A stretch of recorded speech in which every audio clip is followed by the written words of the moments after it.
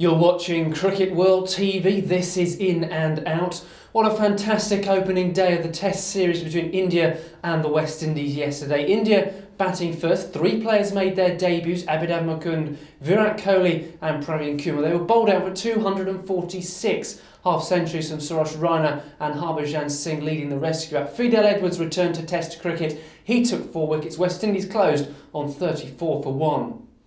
England, meanwhile, took their Test series with Sri Lanka 1-0. The final game was drawn. The final session was abandoned due to rain, but in all fairness, Sri Lanka dominated the day. A brilliant century from Kumar Sangakkara, an unbeaten 87 from Thilan Samaraweera, blunting England's charge. And finally, Ross Taylor has today been named as a new New Zealand captain. He takes over from Daniel Vettori.